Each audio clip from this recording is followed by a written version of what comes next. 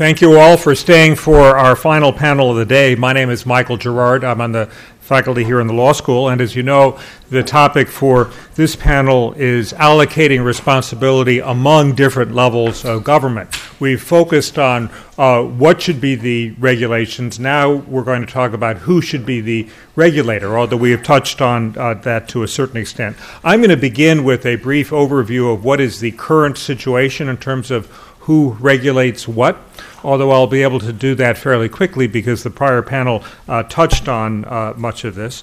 And then Michael Berger from Roger Williams University School of Law is going to talk. Then Mark Boling from Southwestern Energy Company, and Deborah Goldberg from Earth Justice. And then we will have time for questions. And once again, if you have questions, please fill out a card and pass it to the people who will be passing through the aisles to collect the questions. So in terms of what are the current rules at the federal level, first I'll talk about what is regulated, and then I'll talk about what is not regulated. There was a recent amendment to the federal pipeline statute that expands the ability of the U.S. Department of Transportation to be regulating not only the safety of pipelines, but also leakage from pipelines.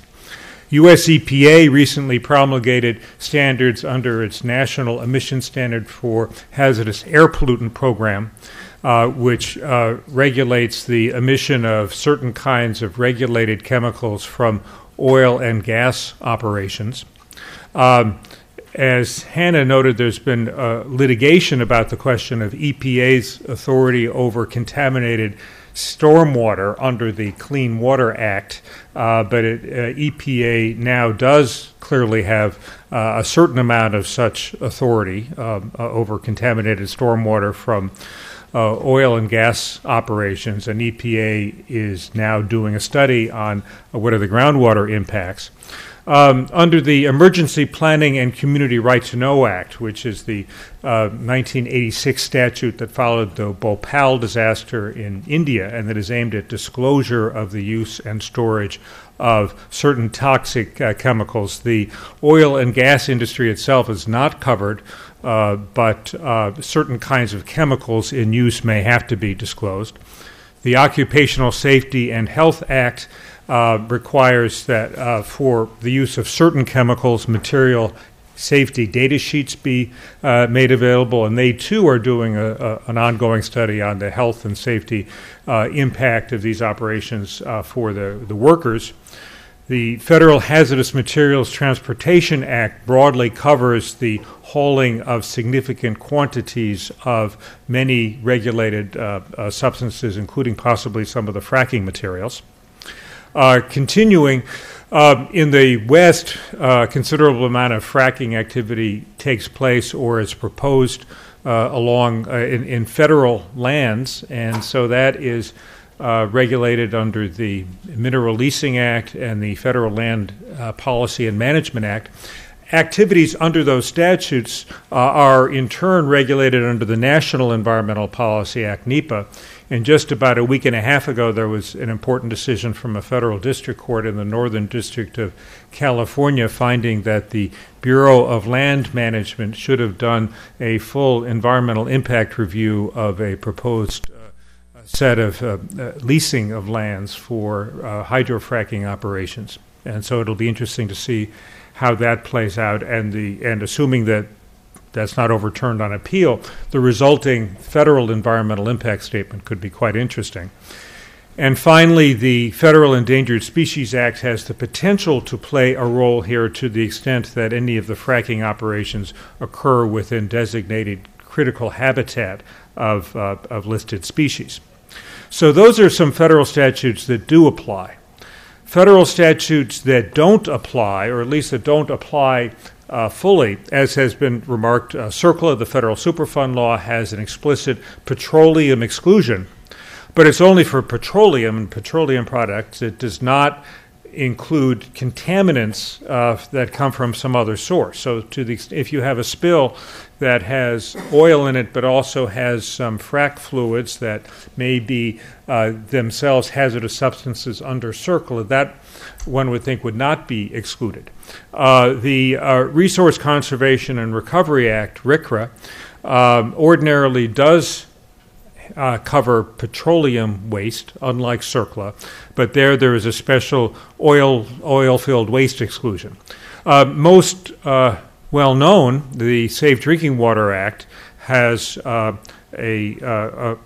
2005 amendment, which is known to those who don't like it as the Halliburton Amendment, that exempts the underground injection of fluids or propping agents for hydraulic fracturing from this very important groundwater protection program. It does not apply under its terms to diesel fuels, and so there's rulemaking on the regulation of use of diesel fuels. And as has also been remarked, this is for the fracking process itself. It is not for the disposal of the waste generated by the fracking process.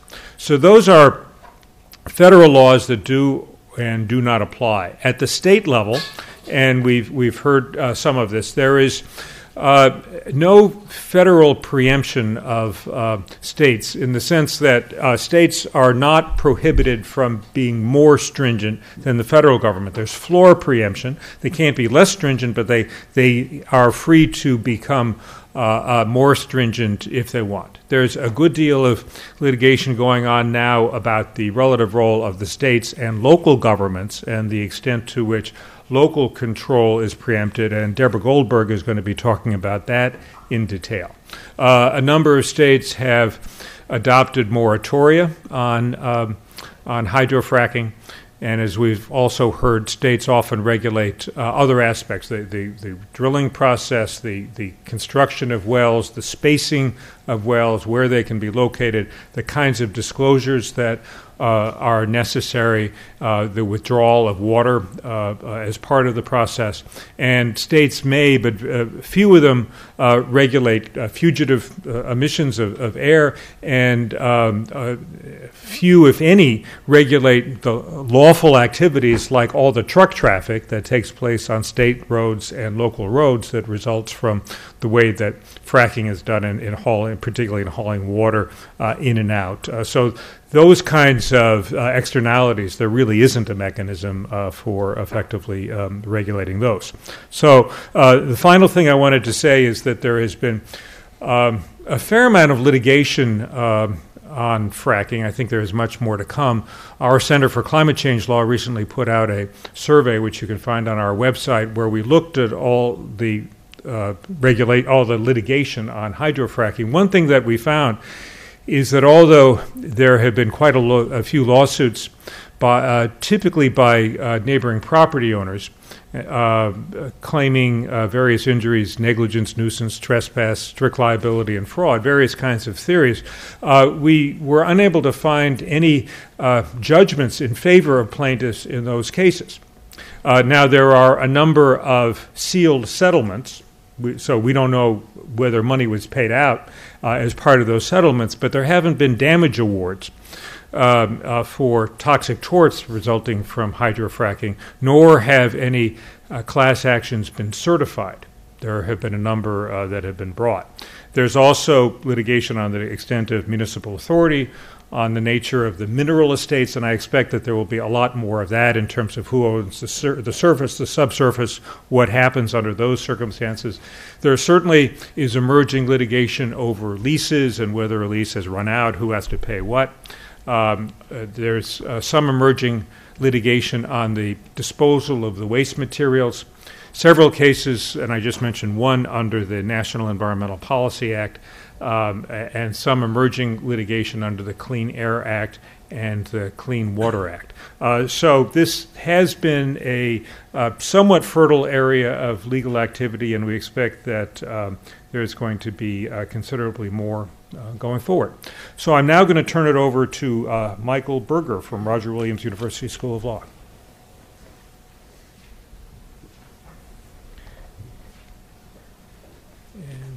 Go straight to you. There we go. Thank you. Well, thank you, Michael, and thank you for bringing me here today. It's nice to be back at Columbia. I think I took corporation sitting right where you are, so it's nice to be back here on this side of the podium. So we've had a lot of really informative discussions today and a lot of information presented. I was once upon a time a lawyer, and so what I'm going to do is present an argument to you. And my argument is that the appropriate allocation of authority in the area regarding fracking is at the federal level. So recently, the Harvard historian Niall Ferguson announced that fracking will usher in a new golden era for the United States. I certainly hope that this is true. But however big the fracking boom is, and however big it eventually turns out to have been, it should not come at the expense of public health and the environment.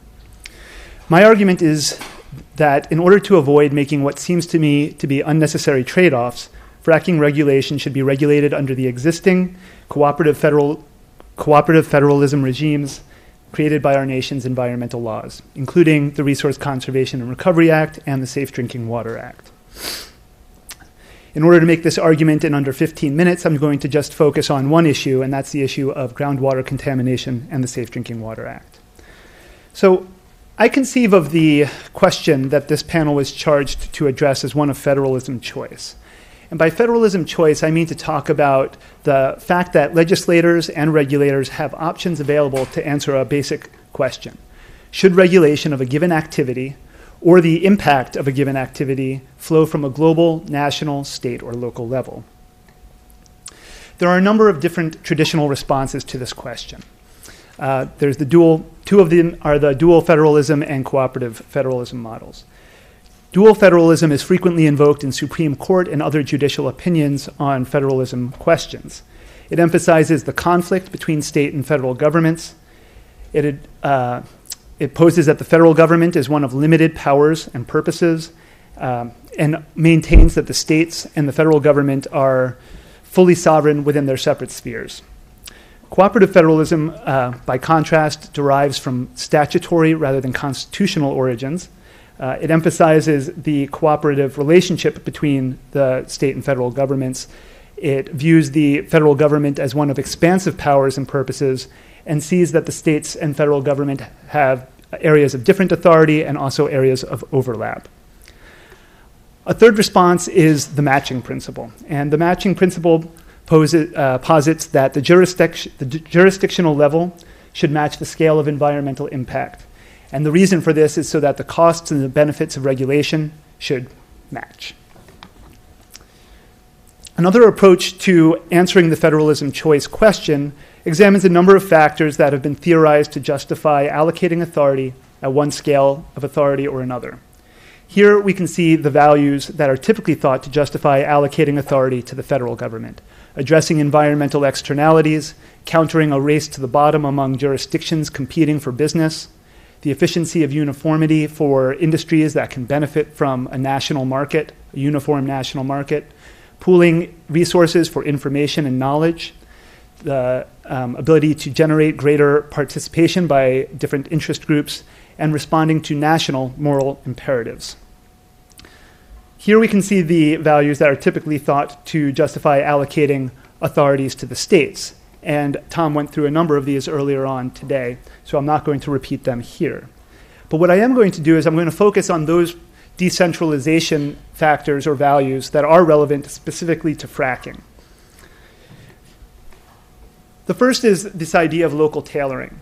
So state regulation allows the regulators to tailor the decisions to both local environmental conditions and local democratic political preferences. A second value is this idea, Justice Brandeis's famous account of the idea of states as laboratories for democracy. State-level regulation theoretically produces a diversity of regulatory and technological responses and allows the states and the federal government to learn from this experimentation. The third idea is increased democracy. State regulation arguably allows for greater citizen participation and greater voice. Finally, the matching principle is back. At least some people have argued, and some have argued today, that current knowledge has it that environmental impacts resulting from fracking are primarily local in nature and therefore best belong at the state level. Importantly, these are not necessarily the same arguments that are made by political proponents of state regulation of fracking. This is a too-wordy slide, and I don't expect you to start to read it. So I'm going to tell you the 5 most important things that are evident here. And these are 5 of the arguments that are typically put forward by political proponents of state-level regulation. Fracking has been around for a long time, and it's environmentally safe. There are no known instances of groundwater contamination, and that 0 number is very important in the political sphere. States are already regulating fracking in their existing oil and gas regulatory programs. Variable geology and geography require state expertise and local knowledge. And finally, federal regulation will add costs, reduce the number of projects, and thereby threaten our nation's energy security. We've heard quite a bit today that can help inform your own responses to those. I myself do not find them particularly persuasive, but that is not the argument that I'm here to make. I'm here to make an affirmative argument in favor of federal regulation. So I think that there are 3 points really that favor federalization of regulation when employing this federalism choice analysis. First, the theoretical benefits of state-level regulation are captured by the cooperative federalism regimes in which states assume primacy of regulation by developing approvable programs. Primacy allows states to actually tailor their regulations to local conditions and to local political preferences. And primacy, combined with the performance-based minimum standards that are actually established under the Safe Drinking Water Act, allow for experimentation to continue. Second, the Safe Drinking Water Act reflects existing choices regarding the interstate nature of drinking water impacts and the national concern for drinking water quality. And third, the rapid development of fracking in the last 15 or 20 years has raised new concerns that implicate federal interests. So you saw this map a little bit earlier during Hannah's presentation. The CIDWA is designed to empower states to assume control over regulation. The majority of states have done so either completely or else in part. There are only 10 states where the EPA has the sole authority to regulate under the Safe Drinking Water Act. In addition, 23 states have primacy to regulate under the Class 2 UIC Underground Injection Control Permit Program. Only 6 shale gas producing states have Class 2 UIC programs that are where the EPA has primary authority, and you'll note that Pennsylvania and New York are 2 of those. So in any event, the decision whether to have primacy or not resides primarily with the states. The criteria for program approval are set forth clearly in the CIDWA, and they do not appear to be overly burdensome. In part, this is because the CIDWA establishes these minimum requirements. That is to say, it sets regulatory floors below which states cannot go, rather than preemptive ceilings which they cannot surpass. As a result, regulating fracking under the CIDWA would not preempt states or localities from enacting moratoria or bans, nor would it prohibit other experimentation that might lead to greater levels of environmental protection. Moreover, the CIDWA and its regulations do not mandate specific requirements in many instances, such as casing and cementing depths. Rather, it establishes performance-based standards that are geared to prevent the migration of toxins into underground drinking water supplies, or else just to the prohibition against the endangerment of underground drinking water supplies. So this means that there will be it still allows for continued regulatory diversity. However, what the standards that the CIDWA and its regulations would do is fill some of the existing regulatory gaps, such as we see here, where the majority of states have no setback requirements from drinking water supplies. And we also see this here, where you can see that many states have no requirements for what kind of cement might be used in a fracking well. So the filling of these regulatory gaps is important because the CIDWA itself embodies important pre-existing federalism choices that were made about drinking water in America not too long ago. The CIDWA itself, the history of the CIDWA itself is revealing in this respect. It was the original legislation resulted from an increasing national concern associated with incidents of waterborne illness. The publication of the Community Water Supply Study, which demonstrated that there was ample and widespread failure of the states to adequately regulate drinking water quality, and the publication of reports by the Environmental Defense Fund and the EPA that documented the risk of exposure to carcinogens in water. It's also evident in the legislative history of the Act itself, which over and over again states that its main purpose is to balance the power between the states and the federal government while establishing minimum national standards for the protection of public health. So like our other major environmental statutes, the Clean Air Act, the Clean Water Act, and RCRA, and others, the CIDWA reflects the conclusion that even where specific environmental impacts are highly localized, they are nonetheless, quite possibly, and most often, of national concern. So finally, fracking raises new concerns that, within the federalism choice framework, support the federalization of regulation. Cumulative impacts. Hannah touched on this a bit before, and she has written about this in greater depth. But the basic idea here is that the drastic increases in the number of wells in the country in recent years, number in the tens of thousands per year. This increase is expected to continue for some time, and the equation is simple. The more wells there are, the more likelihood there is that there will be either incidents of direct interstate pollution or else cumulative impacts that warrant a federal response. The rural impacts point is a little bit trickier for me. I'm not here in New York City, down from Providence, Rhode Island, to speak for the rural communities of the United States. But I will share a story.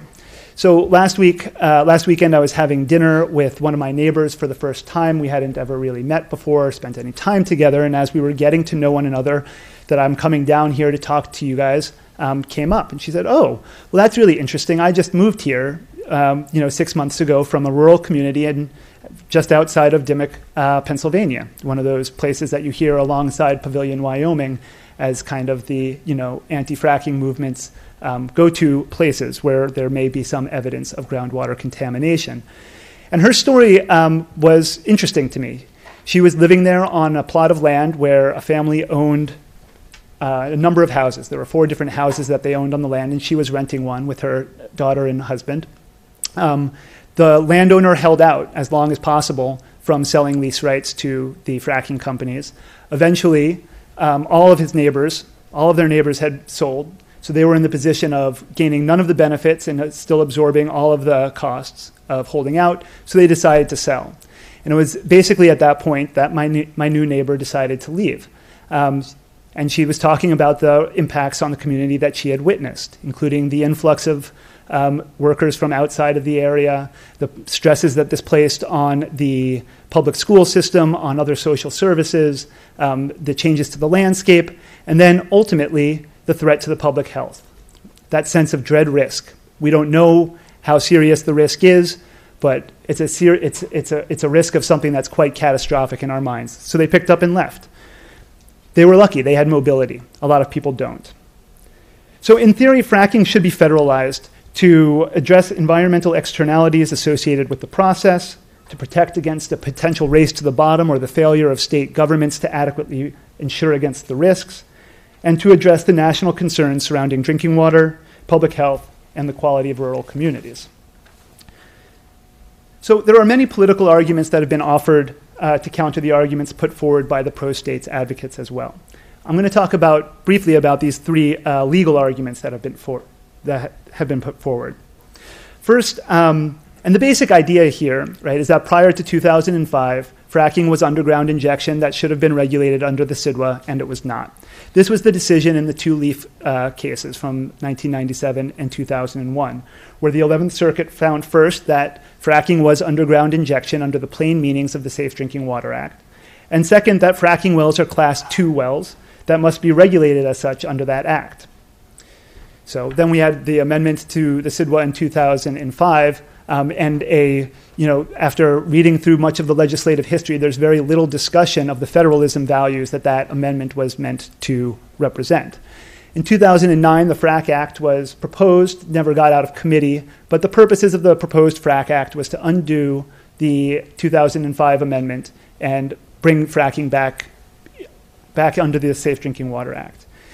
Now, the Center for Biological Diversity versus the California agency, whose acronym you see before you, was filed very recently, and this is the first of what may become a slew of cases challenging the failure of states to regulate fracking under their own state regulatory programs, the baby SIDWAs or the other regulatory programs that they had in place.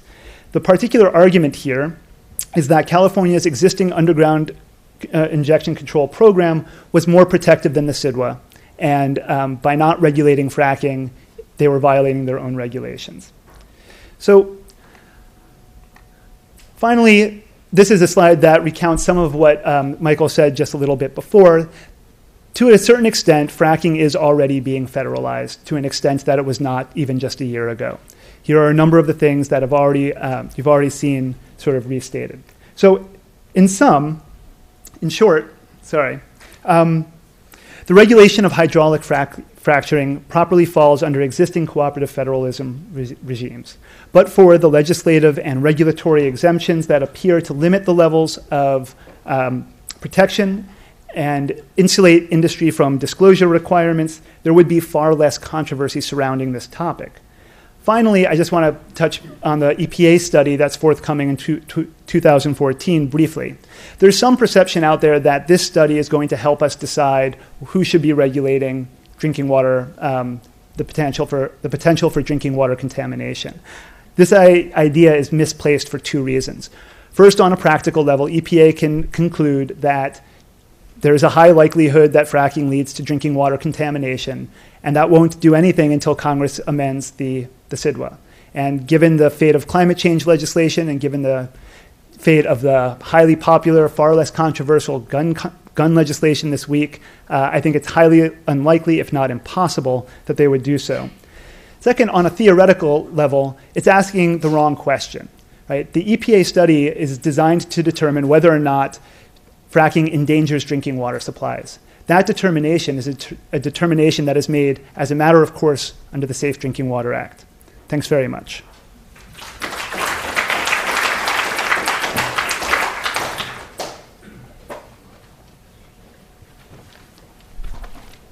Okay.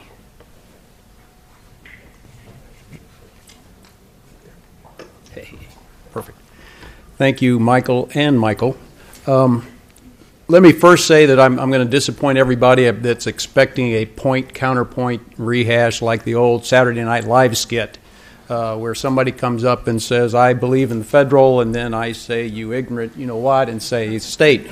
I'm not going to go there because I don't think that's really really what the question should be. And I'm going to take the 64,000-foot view and just say, well, if somebody came up and said, well, how do you think it should be regulated? And to answer that question, I think you really have to answer two related questions to how should hydraulic fracturing be regulated.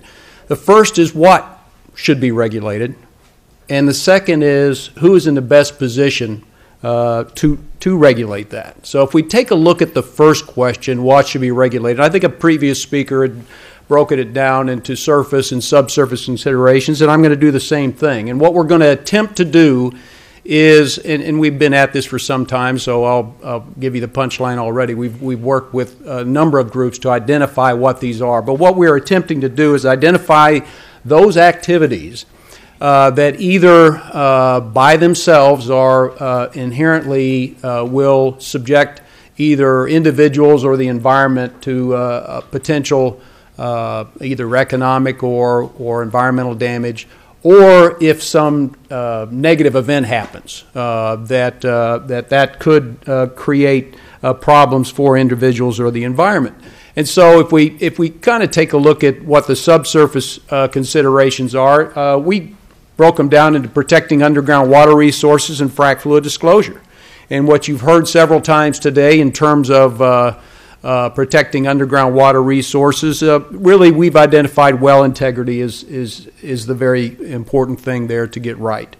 Casing and cementing requirements, pre-drilling water sampling requirements, real-time monitoring the frac jobs, and regulations that require operators to do it right because it can be done right. And then in terms of the frac fluid disclosure, of course, who's required to disclose, what is it that they are required to disclose, at what level, And I will be the first one to tell you that, it's great that the states have stepped up and have been able to fill this void in regulation that unfortunately wasn't able to be handled elsewhere. But all disclosure regulations are not created equal. Some of them will have full disclosure, and others are MSDS level, what I call OSHA disclosure, which, in my opinion, not necessarily shared by everyone in my industry, is not sufficient. It needs to be full disclosure.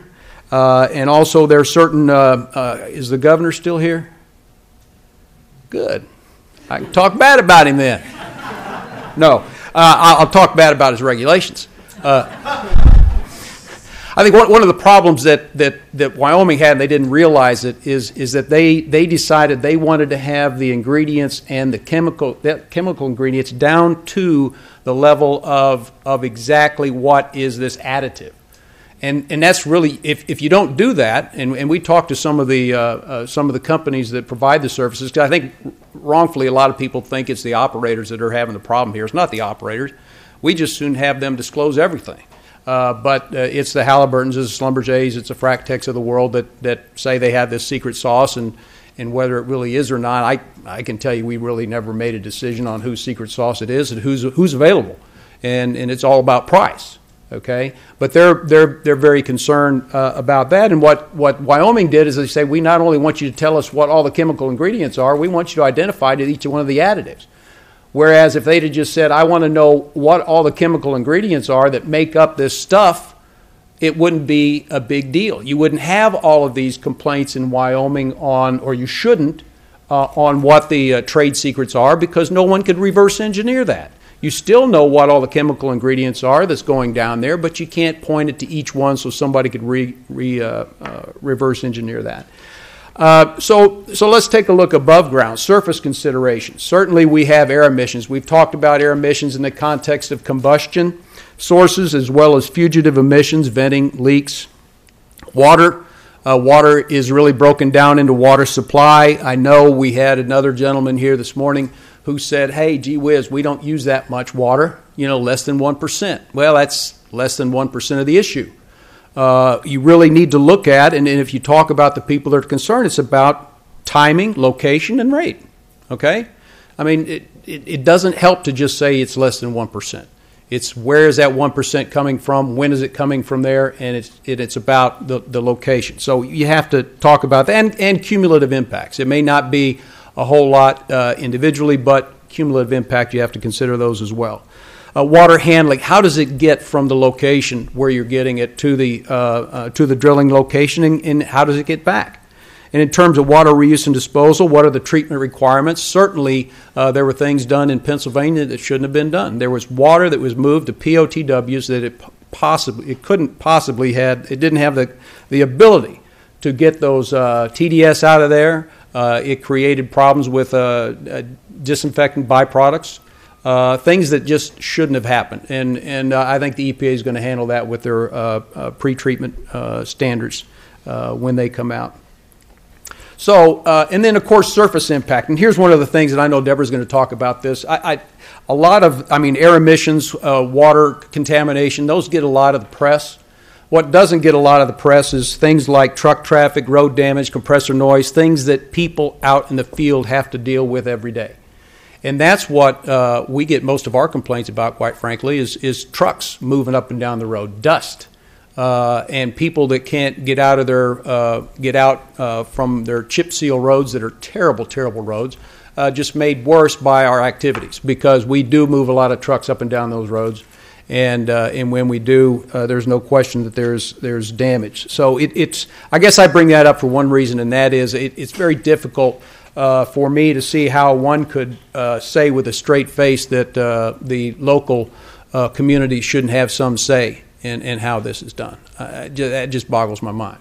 I know that it's fair for industry to say, yeah, I would like to have some certainty with what the regulations are, but I just don't see how you can say, well, we just ought to let the folks in the state capitol decide what it is, and all these folks there locally, that's the way it goes, folks.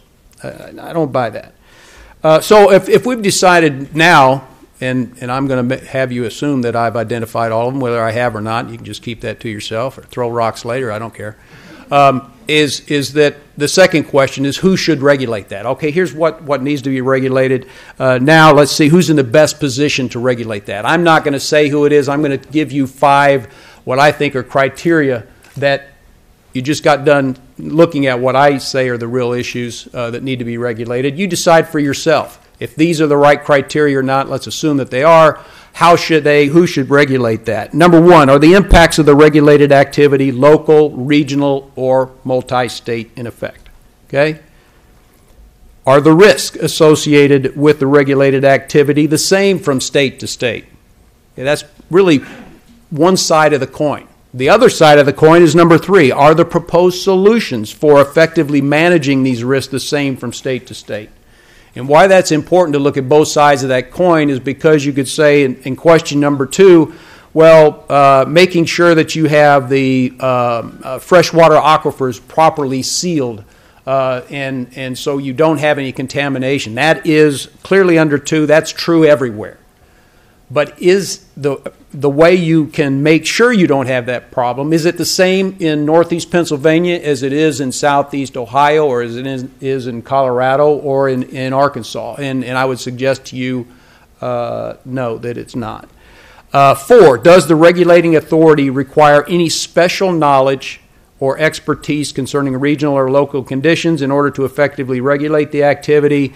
And number 5, are there any federal/state or state/local preemption issues? I put that last because I think it deserves to be last. That's not, in my opinion, the real issue. What we should be looking at is really what the activity is and how best to regulate it, and then figure out that part later. So, having figured that all out, it should be very easy to regulate, right? Well, wrong. Because what we have here is, in my opinion, I call it the perfect storm, and there's 4 contributing causes to the perfect storm. We've created a regulatory environment that, you know it here in New York, is virtually impossible to get, I think, good regulations passed for a number of different reasons. First is public distrust and fear. I'd say, number 1, it's an understandable fear of the unknown that the public has. We have not done a wonderful job of informing the public in terms of the industry. And quite frankly, that understandable fear has been fed by what I believe is a real misinformation campaign by a lot of folks. And then there's distrust of the industry, largely because of the Macondo disaster, and quite frankly, the abysmal job that we did with respect to the frac fluid disclosure issue. I mean, that was ridiculous. It continues to be ridiculous. And why would I trust an industry that appears to be trying to hide something? So we've got ourselves to blame on that distrust part, in my opinion. Secondly, certain environmental groups. And I focus on certain because there's a lot that aren't that way, but there are some folks that have been waging this misinformation campaign that I'm talking about that does generate a fear-based emotion level within the public that we haven't figured out in industry yet, that if someone is afraid for their well-being, their water, etc., it doesn't matter whether the physics of it say this or that. You're trying to solve a right brain problem with a left brain solution. And we have not figured that out yet. And I'll go into that a little bit later in my last slide as long as I have enough time. But the whole point is that the folks do have a legitimate concern about their water, their air, and land that they've lived there for a long time. And unless we do a better job at really what I call stop minimizing the concerns of the public and start addressing what the real risks are and what we're doing to try to mitigate the risks. No one likes to have their concerns minimized. That's just human nature. So the natural gas industry, what have we done? Well, we've continued to beat the drum of, hey, we've done this for 60 years without a problem. Don't regulate us out of business. And we lose credibility every time those statements are made because what we did 60 years ago doesn't even closely resemble what we do today. And we got to stop doing that, and I've said that, and of course, nobody's listening. But but that's the way I feel about it. And we also we failed to answer the question. Okay, if it wasn't hydraulic fracturing that caused methane to migrate in those wells in northeast Pennsylvania, in Garfield County, Colorado, Quebec, Bainbridge, Ohio, then what was it? Well, we just said, well, it's not hydraulic fracturing. We created an information void that was clearly filled by those who just said, hey, if these dummies aren't going to say it, then we'll say it's hydraulic fracturing. It's got to be. Well, it may not have been hydraulic fracturing, but it sure had something to do with drilling. So why didn't we just step up and say that? We had a problem with well integrity. We had a problem with channeling in the cement. We used the wrong cement formulation. We should have put a gas block additive in it. We should have set an intermediate string of casing. We should have done a number of things, but we didn't. We left that information void out there. Thank you. And unfortunately, we are continuing to pay for it. And then politics guiding policy. I say this, then I cringe and think, oh, what a dummy, because you're going to say, well, that's just really not realistic. But really, there's no room for politics in regulating shale gas development. We really need to do things based on sound science and accurate risk assessments. But I mean, it's going to take a while before, in some areas, we'll be able to reach that level. So what do we got to do? We got to refocus the debate by dialing down the rhetoric, identifying the real obstacles to responsible development of the resource, and develop workable solutions. And what is that going to come up with? In my opinion, what it's going to come up with is what I call smart regulation. What is smart regulation? Smart regulation is really, it's all about effective risk management. And effective risk management is that kind of management that strikes the appropriate balance between the economic, environmental, and social impacts of our activities, right? And that's what we need to be focusing on. And I think one thing that we also don't get is this is nothing different than what our industry and other industries do contractually. It's all about risk management. I asked somebody who said, well, what are you talking about? Regulators trying to, take care of risk and manage risk? I said, hey, if you do an acquisition agreement, you're going to buy a house, you're going to buy a new building. Aren't you going to have a section in there that has representations and warranties, and aren't you going to have covenants and all that where you're allocated? Well, of course I am. Well, what do you think the government is trying to do? They're trying to do the same thing. They are trying to identify those risks and effectively manage it by assessing the probability of them happening and what's the impact of that risk. What we don't get is that there is a big difference between actual risk and perceived risk, and what do you think public policy and public opinion are driven by? Perception. It's not reality.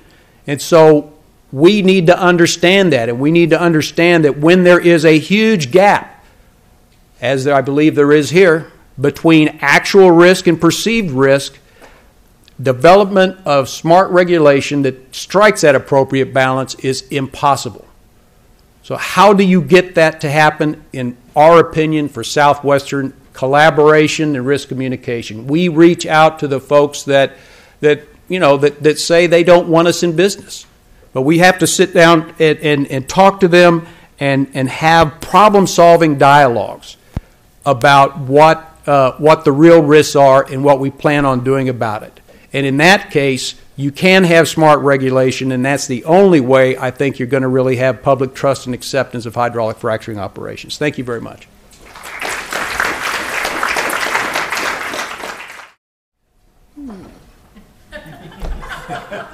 Happens all the time. Okay, well, by my count, if I take my full 15 minutes, there's going to be no time at all for questions. So I'm going to try to shorten this a bit. And to do so, I think what I'm going to do is vastly abbreviate what was going to be a somewhat extended discussion of current litigation here in New York. And if there are questions about it, I can address it during that period. Instead, I'm going to focus a little bit more sort of on the landscape nationally with respect to local control. And, oh, how nice. Do I lower it the whole way? Or? Whatever. I mean, you might as well stop there because there's something behind it. Hopefully I'll be able to tell what I'm doing. I have it up here, too. and talk a little bit about some of the policy questions that have arisen during the course of the previous two speakers. As you will probably see, there's not a whole lot of disagreement among us as to the allocation of authority, and I'm just going to focus a little bit more on the local concerns. So there are multiple sources of local authority, but they are all state law. They can be constitutional sources, they can be statutory sources, and they can be judicial decisions. Under state constitutions, there are often specific home rule provisions that authorize localities to exercise power with respect to local concerns. Those home rule provisions generally recognize that the local powers are subordinate to state powers on the same subject matter. And so sometimes there's litigation about whether or not you're regulating the same subject matter.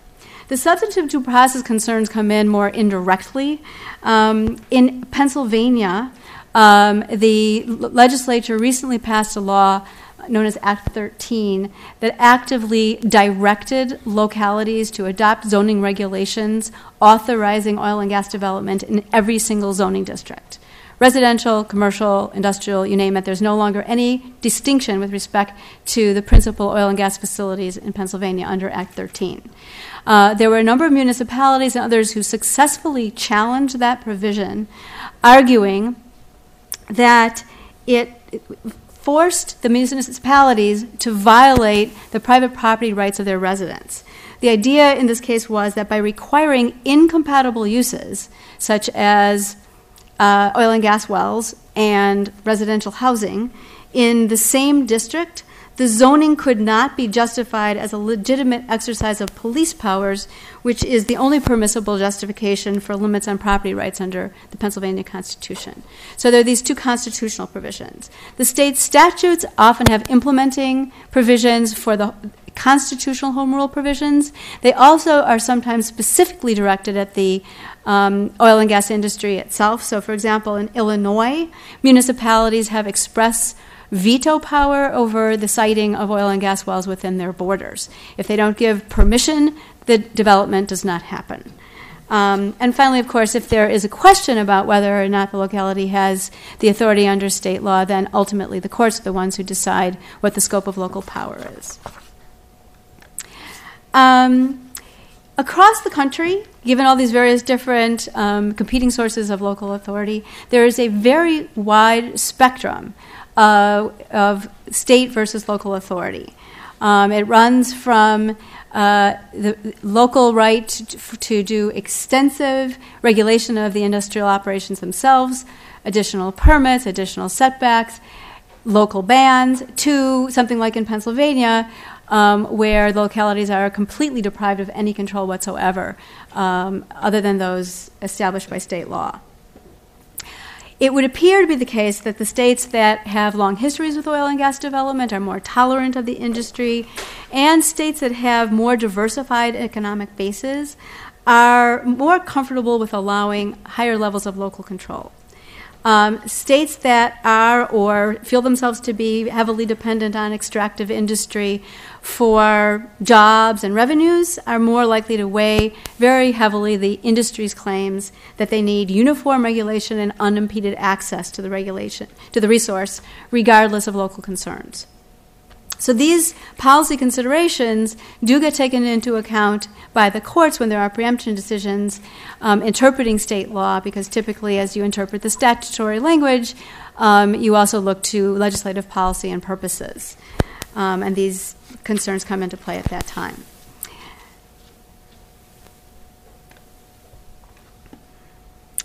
The disputes about state and local authority across the nation are nothing new. But there have been a raft of new cases recently in response to concerns about the much more extensive impact of high-volume hydraulic fracturing required for the extraction of shale gas. And so I'm going to talk briefly about litigation in 4 states, New York, Colorado, Pennsylvania, and Ohio.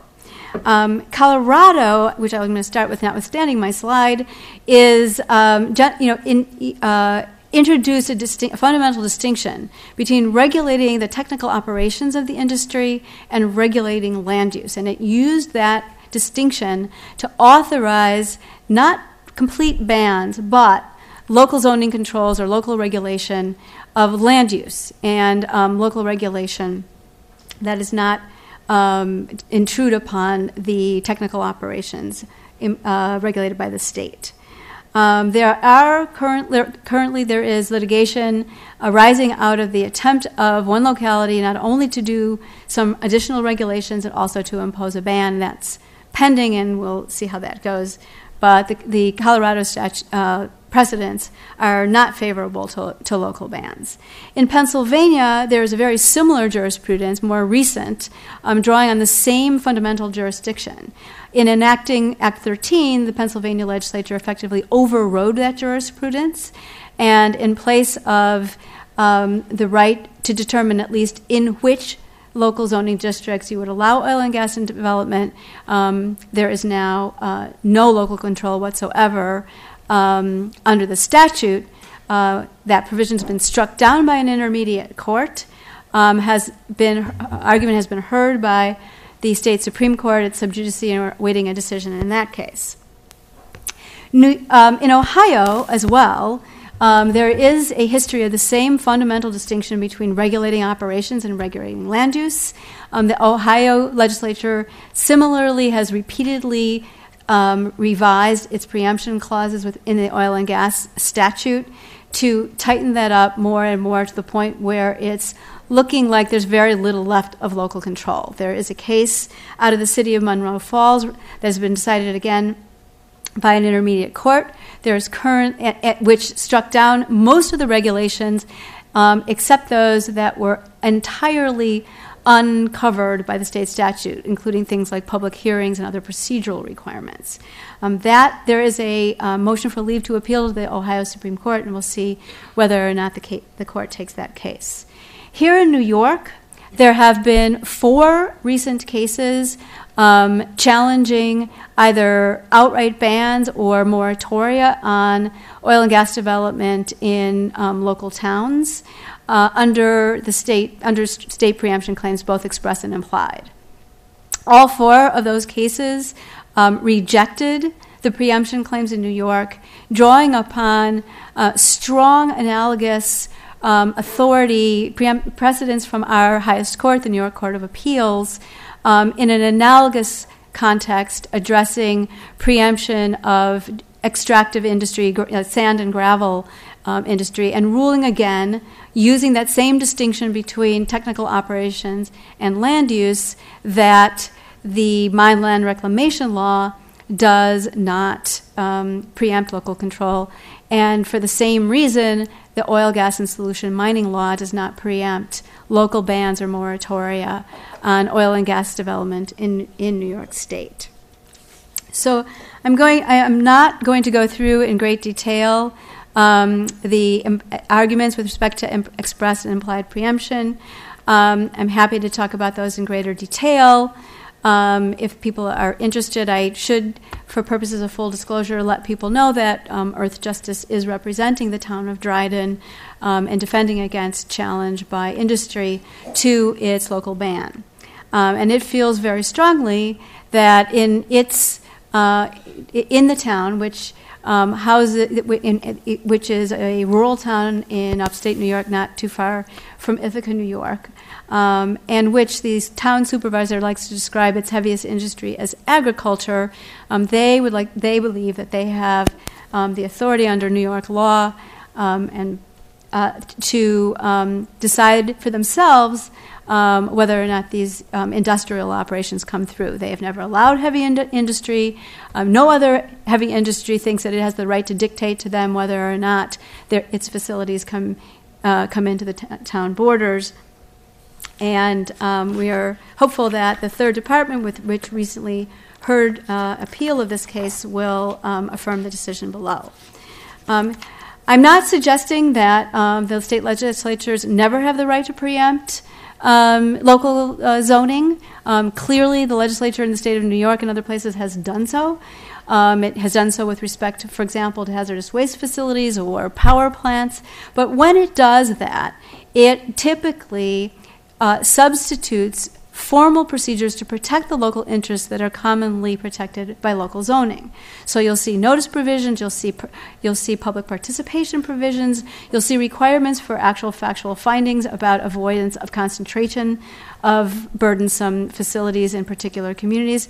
You see none of that in the Oil, Gas, and Solution Mining Act, which suggests that it is not the intention of the New York legislature to preempt in this particular context. So finally, I would argue that the appropriate regulation of this industry among the various levels of government is not too far from what we've already heard from the previous speakers. I do believe that the federal government should be setting an environmental floor. This is the idea of cooperative federalism that Michael Berger talked about. If there is development permitted in the state, there may be reason why the state should be preemptively responsible for technical regulations. Typically, local governments do not have either the resources or the capacity to hire the people with technical expertise properly to regulate and monitor and enforce compliance as the state does, particularly if there's a layer of federal oversight underneath there. But those state programs can and do coexist with local regulation of land use, and in the wide diversity across the country shows that local communities approach this quite differently. This is not a situation where localities uniformly are trying to zone this out. And so it is appropriate to cede to the democratic process, allow localities to decide whether and where they will allow these facilities, and they're much better. Their local representatives are much better to take their local concerns into account than either the state or the federal government. So I'll stop there.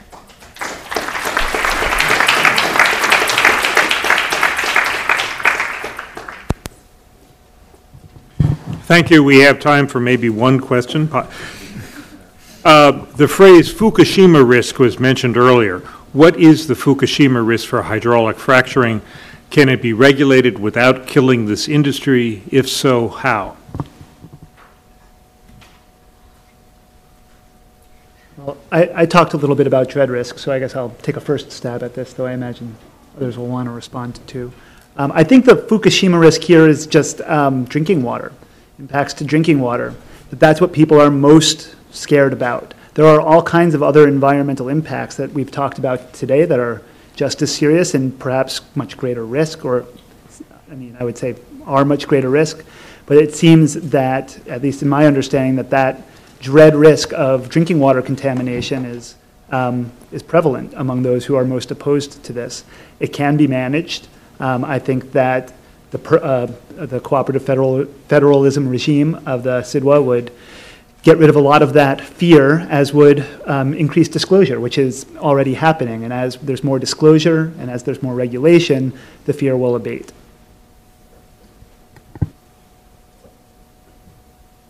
Is that working? Mm-hmm. Okay, good. I don't know that I can identify really a Fukushima risk, because I don't see any of the risk associated with conducting hydraulic fracturing operations to that level. Because I do think everything can be handled if done properly.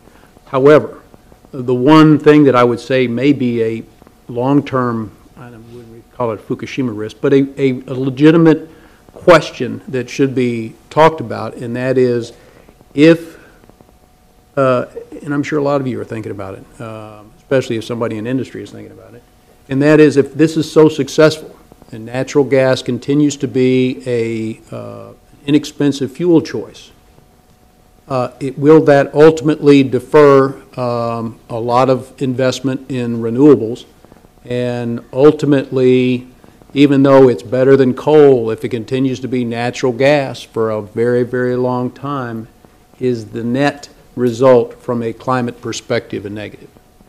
And that's kind of the the elephant in the room, I think, kind of a risk associated with that. Even if everything is done right, everything's successful, and natural gas stays low, is that really ultimately what we want to have happen?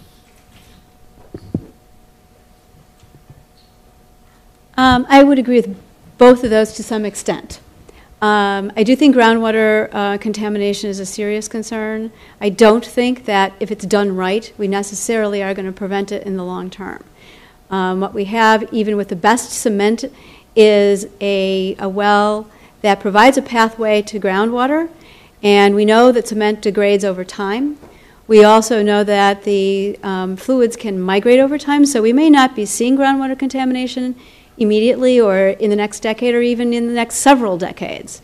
But nobody has actually studied it for the period of time necessary to know whether by leaving literally what will be billions of gallons of contaminated fluid underground for decades to come, whether and how much of that will eventually surface into groundwater supplies and pollute drinking water.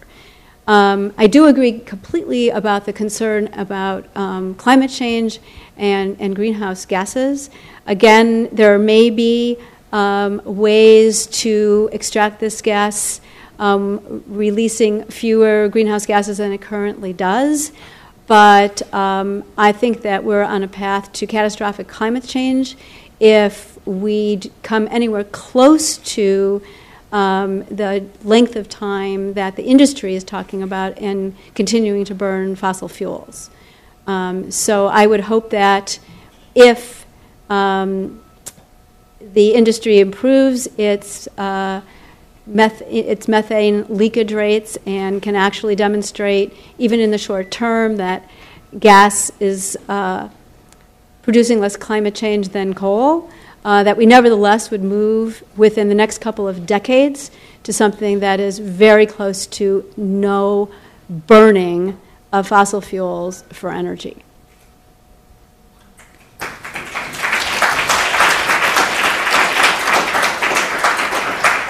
So I'm now going to invite Tom Merrill to come up for some closing remarks, and while he comes up here, I want to thank Deborah and Mark and Michael for terrific presentations.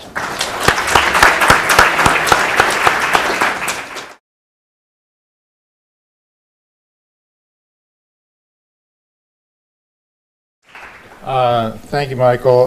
I'll be very brief in adjourning us today. I want to thank the Richman Center for supporting this conference. Wouldn't have been possible without their support. I particularly want to single out Kathleen Rithersorn and her staff for their excellent work in organizing this, putting it all together.